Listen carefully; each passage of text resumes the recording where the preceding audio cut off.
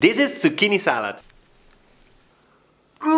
It's insane! Wash and dry your zucchini, then slice the zucchini into thin ribbons with a vegetable peeler. I'm gonna show you this one more time. Hold the zucchini with your left hand and slice it with the peeler with your right hand. At the end you should get a lot of thinly sliced ribbons. Now transfer the zucchini into a bowl, add freshly squeezed lemon juice, salt, black pepper, a clove of crushed garlic, fresh basil leaves, and a couple of mint leaves. Now mix it well so the zucchini are fully coated in the seasoning. Then set it aside to marinate for 30 to 60 minutes. We marinate the zucchini in lemon juice so that they get softer and lose some water. You've got to discard this, otherwise your salad will get soggy. Cool, so now we can transfer the zucchini onto a serving platter, arrange the zucchini ribbons so that they look pretty, garnish with half cherry tomatoes, some toasted pine nuts, some more fresh herbs, and don't forget some black pepper and a generous drizzle of good quality extra virgin olive oil. Easy, right?